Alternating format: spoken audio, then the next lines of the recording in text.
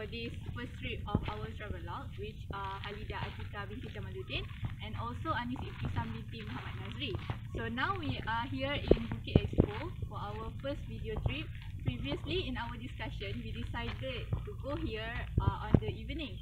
However, we have checked the weather forecast just now. It shows that on this evening it will be thunderstorm here in Serdang.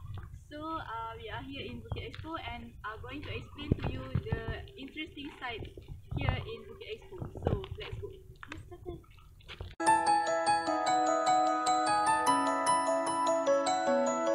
Okay, hi. Now we are at the Orchid Pavilion, one of the interesting place in Bukit Expo. In this pavilion, usually we use for orchid exhibition. Normally, when we have an expo like Convocation Expo or other carnival, and on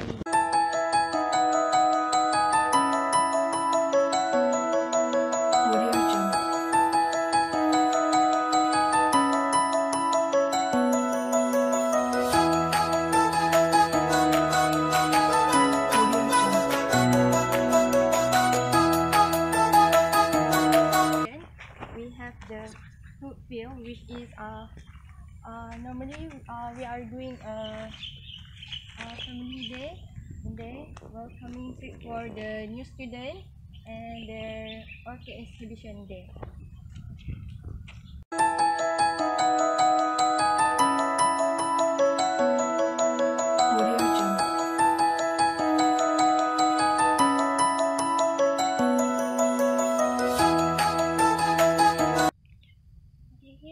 Another side, Bukit Expo, you can see here is the road for normally public people used to jog around or just take a walk in the morning.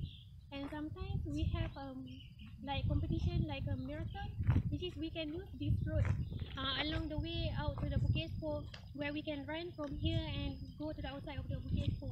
And as you can see, not only you can jog around here, and you can also see the lake from behind. And here is the pavilion where you can see the public people used to go to a picnic with their family.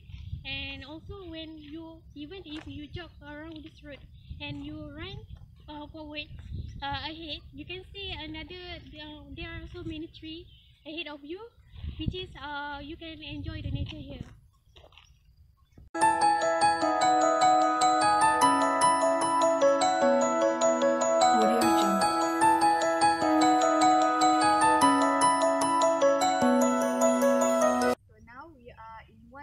Most interesting place here in Bukit Expo, which is the lake. So basically in Bukit Expo we have two lakes, which is the one here where I'm standing in front of it, and the other lake will be the opposite of this lake. So basically on the evening we can see a lot of people will sit here, the place that I stand now, to feed the fish.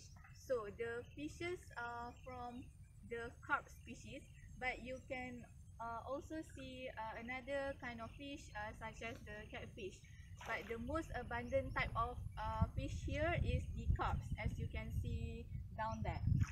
So there are the freshwater species, and they are cultivated here in this lake. And as we can see here, one of the most interesting activities that we can do here is to feed the fish. Besides that, we can also enjoy the scenery, but since we are here in the morning, so the condition is quite hot, but during the evening, the condition is quite calming, especially during the sunset. We can see a lot of beautiful scenery, especially when the sun sets down. So this is one of the most interesting place here in Bukit Expo.